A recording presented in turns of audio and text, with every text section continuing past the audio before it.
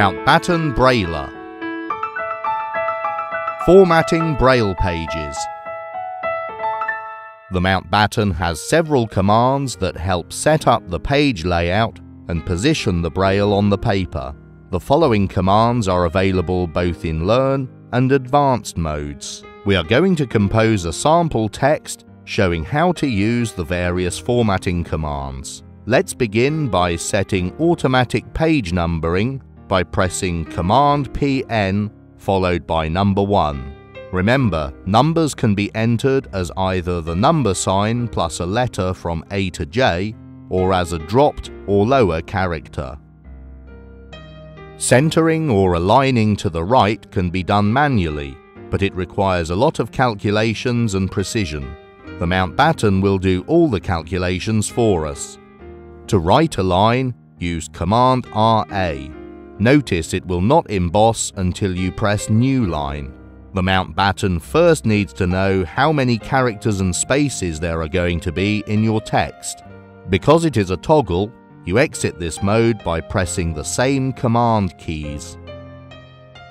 Similarly to center text, press Command CE. You then type your text.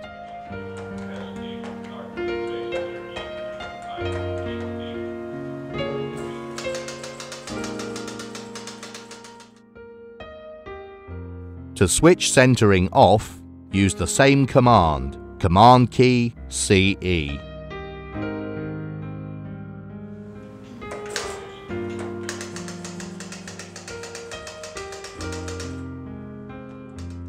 Let's now decide about the left margin. We change its size with a simple command, Command key LM followed by a number.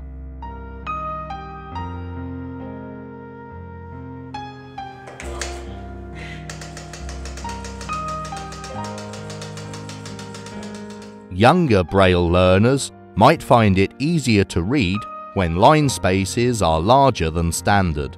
Command LS followed by a number allows for the easy adjustment of spaces between lines. There are a few other commands like right or top margin and tab stops that can be adjusted. You use them in the same way as the other formatting commands.